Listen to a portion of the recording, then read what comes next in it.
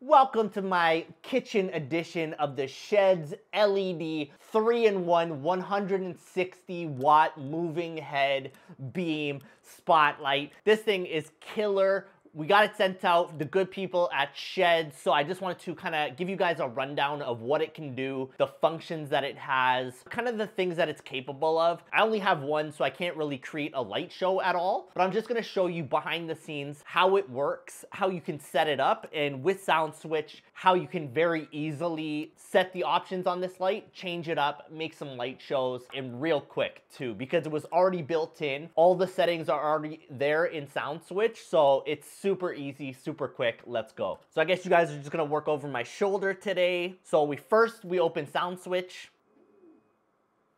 We've already set something up, so we know that it's working, ready to go. I do have a screen record on, so I will show you guys this on the screen record as we go through it as well. So first things first, you're just gonna open your edit window. Next up, you're gonna go to your DMX settings. So now I have mine set to 84 to 101. So this is an 18 channel light. That means that you're gonna have 18 channels that you gotta select on here. Essentially, all you're doing is daisy chaining everything, so you can literally just go like 1 to 12 is my first kind of lights. My next lights are 13 to 26. My next lights are 27 to 49. You can set this up any way, really, any way that you like it to look. It doesn't matter. Like, this is all free range.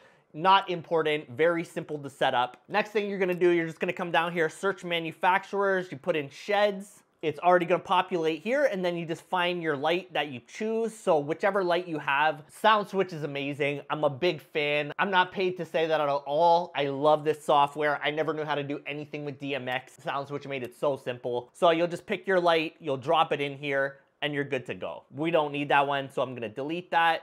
Delete fixture. So now that you have it set up, you're good to go. As I talked about earlier, I use these wireless dongles from Donner. I like to use as little cable as possible, so get yourself a pair of these Donner wireless dongles. They're killer. One thing that I did notice though, this needs power, and they use PowerCon to use these lights. With my Chauvet, they're just the normal powers. They're just these normal power bars, right? So they'll go into anything. I will plug it directly into the light. With this one, you can't do that. So this is something that I do have to think about before any gig, because I gotta make sure that there's power. I probably just gotta run an extension cord, not a deal breaker, not an issue. Just a little upsetting because most lights have a power out where you can just plug right in and you're good to go. So for me, I'm just running one power cable to this light. Now I'm gonna have to run 2 cables, not a deal breaker. Plus, I think that this is gonna be something that I use like behind me. I already have my moving heads that are in my front. I got everything in the front set up. This can be like a wash for the ceiling or something where I can just leave it on the floor. I don't know yet what I'm gonna do with it, but once you guys see the settings, you're gonna understand what I can do. And then next up, once you already have it set,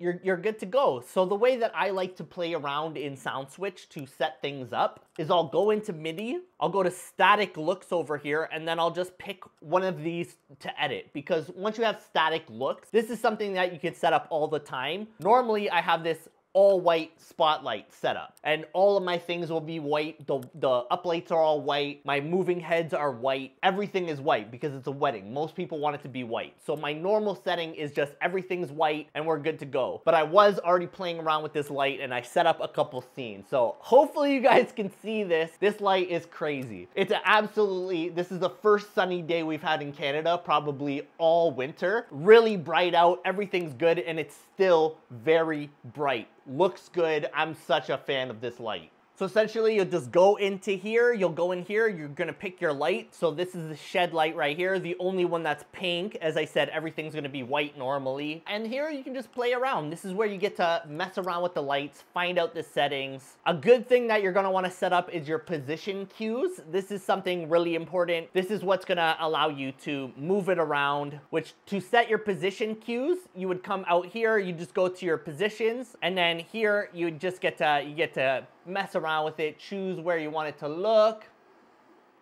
Woo!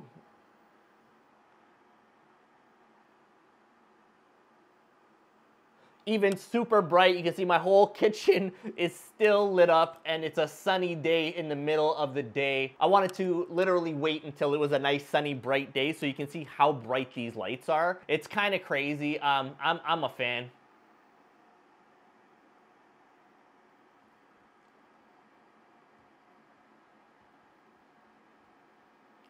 And then back to editing, you're gonna pick your light here. And then this is where you can kind of mess around. So first things first, you got your gobos. This has a bunch of different gobos. Let's take a look at what they look like. It was cycling through them as you saw, so you could do it to that. You can have it just sit here, static, very basic look. Right now it has a prism on it, which made it like shoot out different ways. Now I've taken the prism off. Once you have prism, you could add a little rotation on it if you wanted. Zoom is something, if you have it looking very blurry, zoom is where you're gonna fix that up, right?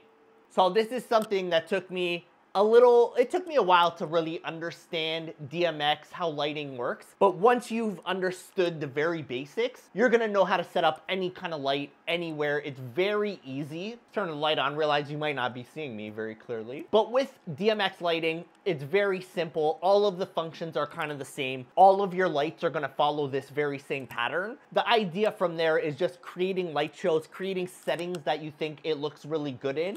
And it's really just moving around, finding different functions, different things that you can create. Like, come on, I'm just building this at the drop of a hat. If you had something like this spread over the walls and stuff moving around, you can create really awesome looking shows, and it's very simple with SoundSwitch. Don't ask me about any other programs because I don't know them. I'm very basic when it comes to lighting, but SoundSwitch made it really simple to make nice shows. And I haven't spent that much time. If I spent more time, I could probably make it look a lot nicer, but I've literally set it one time and never went back to it. Now that I have another light, maybe I'll set up a new show, kind of build out some more things, but I kind of build it out as I need them, and it works out very well.